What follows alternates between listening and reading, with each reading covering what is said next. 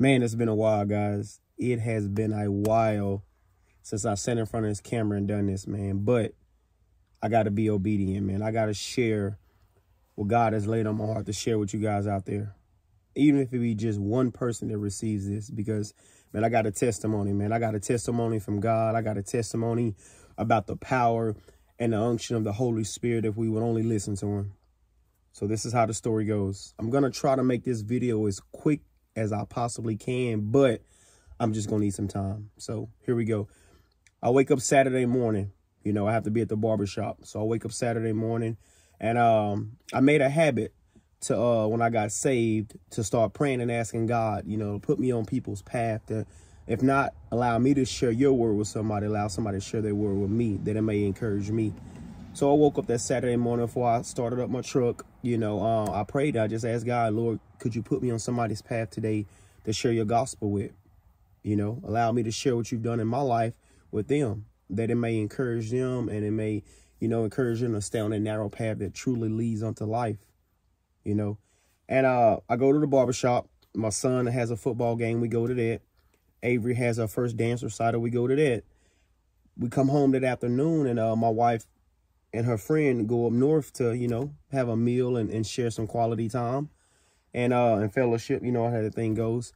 So we outside playing about 6:30 this afternoon, this same Saturday, and my son Kingston was like, Dad, can we go to the park?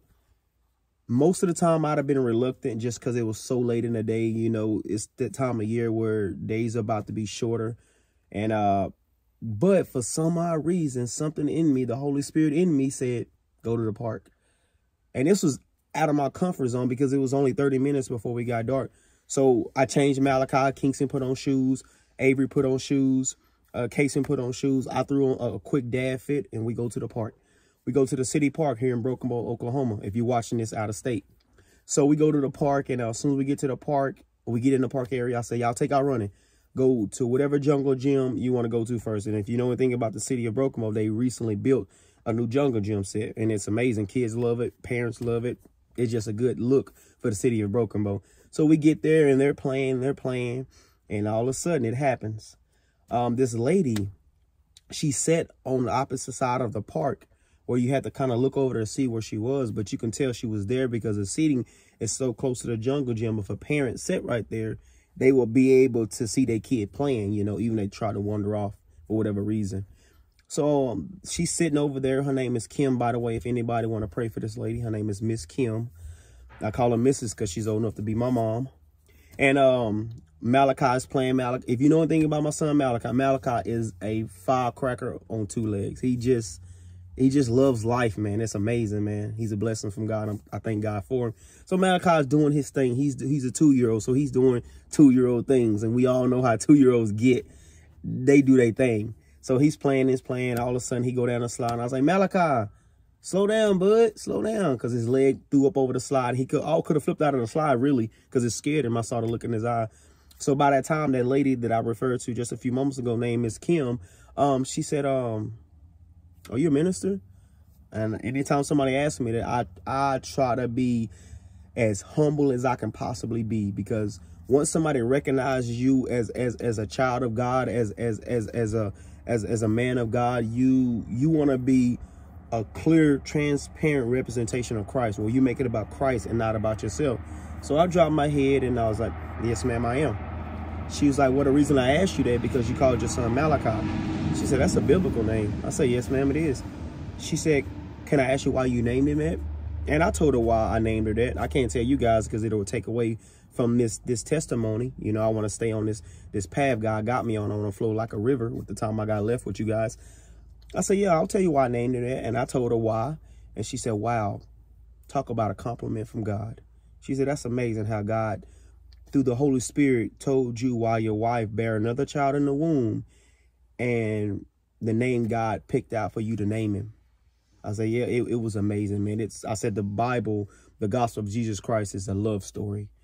And my attention went back to my kids, because like I said, I got 3 kids at a city park. You have to be sharp as a razor blade to be able to keep your eyes on 3 kids at a park, because they're all wired up. They want to be everywhere at one time. So my attention went directly back to my kids. So I went back over there and sat down, and I'm watching them play. And the Holy Spirit spoke these words to me. He spoke one word to me. It was really 2 words. It was just a complete sentence if I want to be completely transparent. He said, you are on an assignment from God.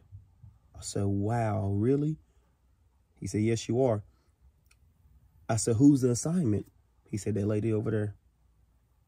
And I looked at her, and as crazy as it sounds, in the spiritual realm, I can see almost like she had a ticky-tack piece of paper stuck on her shoulder, and the words spelled out an assignment. And all of a sudden, my kids are playing. I got all eyes on them, and the Holy Spirit focused my attention back on this lady named Miss Kim. So I walked over there as quietly and as humbly as I can, and I said, you know, you asked me why I named my son Malachi. She said, yeah, I did. I said, well, you asked me something. Can I share something with you? She said, absolutely. And I went on, I went on to tell her, I said, you know, I wasn't born saved. I said, I wasn't born full of God's Spirit.